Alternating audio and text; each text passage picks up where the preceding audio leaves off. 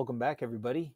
If you have not created this spreadsheet or finished this spreadsheet by calculating your X and your Y to multiply by 4 and then bringing it in as a query, please watch the previous video to do that. The link's popping up right above you.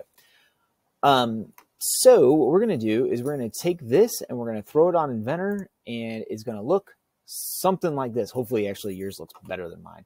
So here we go. You have this all done. You're going to go to File and Download, and then you're going to go to Microsoft Excel. Okay, it downloads on the bottom of my screen. I'm going to go ahead and get into Autodesk Inventor. So you open that up. You're going to create a new standard part. Go ahead and hit Start. We've done this so many times, but for some of us, it's been maybe a year or more since we've used Autodesk Inventor. Go ahead and hit Start New 2D Sketch. Go ahead and hit your X and your Y plane. And for some of us, we've never done this feature. We're actually going to use the spline tool, this spline tool right here. And we're going to draw the shape. Now, there's a good reason why we just exported everything to an Excel folder. So you're going to go over here to this points. You're going to find your downloads folder, and you're going to find your Airfoil sheet that you just downloaded. Go ahead and hit open, and voila, there is your part. Now, it's going to take a little while to trace and connect all of those points. So what I suggest is grabbing your spline tool and using this one right here. Okay, what that'll do is it'll use the points, it'll go through the points.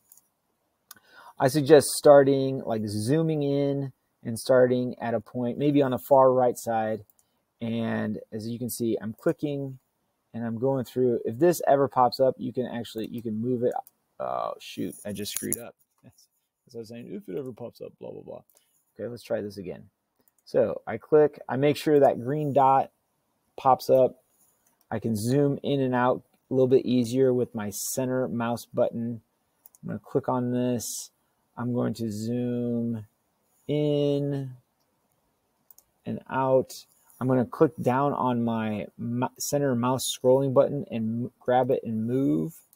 So I'm going to go around my entire shape, making sure I'm on, in my case, the bottom. If you want to work around the top, you can do that too. I've started on the bottom right, and I'm zoomed out a little bit more, makes it a little bit easier. Okay, when you start getting into like sections like this over here, you might need to zoom in a little bit tighter. Okay, so as you do that, you're going to go all the way around your shape, and you're going to enclose it, and it's going to look something like this after you have it all enclosed. Then you are going to extrude that shape so it looks like this. You're going to hit extrude. You're going to click on it. We're going to make this 3 inches wide. You're going to hit OK. You're going to look around and say, you know what? Yeah, I did that. Good stuff. And finally, you're going to want to save it. So you go File, Save As, save it to your Google Drive, and call it Airfoil, your first initial, and your last name. Go ahead and hit Save, and you are done for today. We're going to try and 3D print a couple of these, and we're going to try and cut these out on foam for a few of them too. So thanks for watching. If you have any questions, please let me know.